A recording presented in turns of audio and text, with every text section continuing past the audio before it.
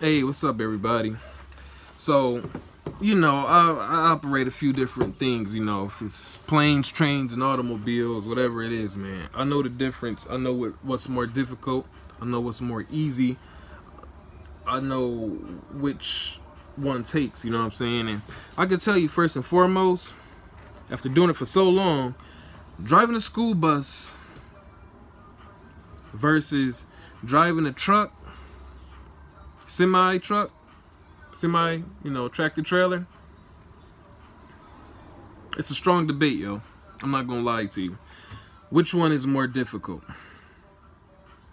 Both obviously take some physicality as far as moving or maneuvering your vehicle, right? What you gotta compare is what you're delivering. Yeah, with trucks, with tractor trailers and stuff, yeah, you pretty much picking up or delivering a load that doesn't even move, that doesn't talk. School bus drivers, man, you dealing with kids, man, that will curse your ass out in a heartbeat, yo.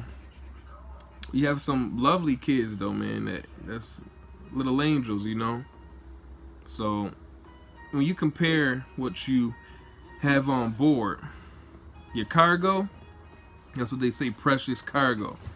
Some cargo isn't always precious, man. It's like a seat of Chucky or something, man, in some of these some of the cargo that you drive on the bus. But some of them, like I said, is nice. Some of them are cool. You have some awesome kids out there, and it's not many of them, obviously. You maybe got one out of every 50.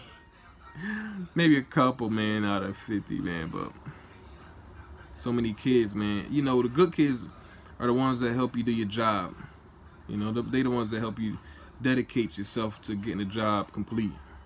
There's no reason you shouldn't be able to complete a job on the road as far as your cargo, whatever you're delivering. It's all on you.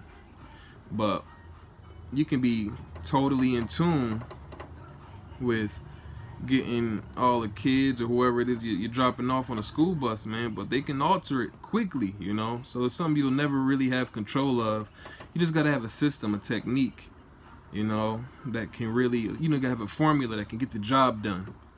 If you don't have a technique, a formula, or anything, man, it'd be tough, I mean, people think, here, check this out.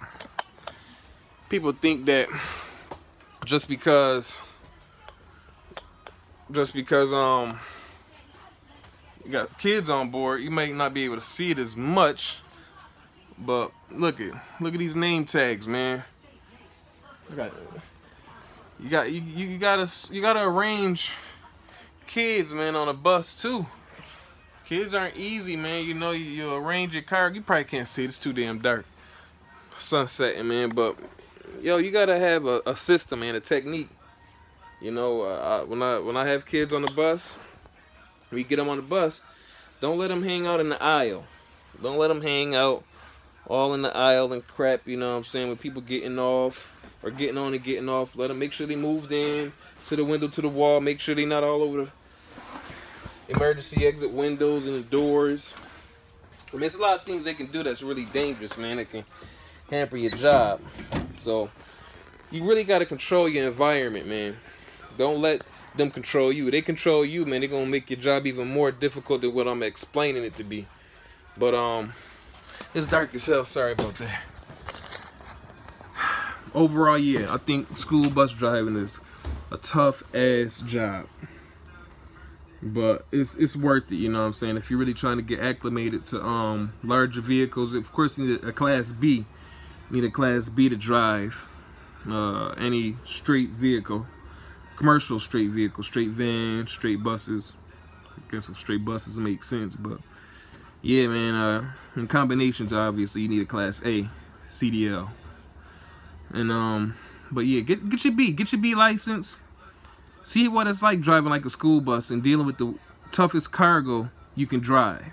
Because if you can't drive kids, maybe yeah, get the hell out.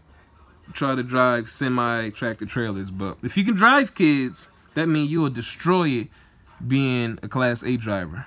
Just a little bit of advice, So yeah, School bus driving is the beast. I'll holler at y'all later, man. Peace.